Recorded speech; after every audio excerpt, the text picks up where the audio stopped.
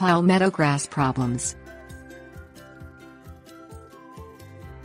Palmetto grass, a cultivar of St. Augustine turf, is prized for its ability to grow in partially shady areas of the lawn. Unfortunately, palmetto grass experiences problems when subjected to high foot traffic. In addition, chinch bugs, gray leaf spot and brown patch may thwart your attempts to maintain a thick palmetto lawn. Foot traffic. Palmetto is a fine-textured grass, which means it's easily damaged from foot traffic. Foot traffic causes damage to the grass shoot tissues of palmetto grass. Grass blades suffer from tearing and abrasion, inhibiting their ability to photosynthesize or produce their own nutrients. Furthermore, soil becomes compacted during heavy foot traffic, preventing proper airflow and water drainage. Prevent foot traffic injury to your palmetto turf by installing pathways through lawns. Keep pets in one area of the lawn or in a dug run. Chinch bugs. Chinch bugs are the #1 pest of St. Augustine turf, according to Alabama Cooperative Extension.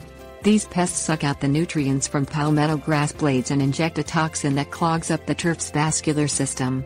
Gardeners with chinch bug infestations notice their palmetto lawns experience discoloration, grass blade yellowing and irregular patches of dead grass. To control chinch bugs, use an insecticide that has an active ingredient such as cyfluthrin, deltamethrin or carbaryl. Gray leaf spot.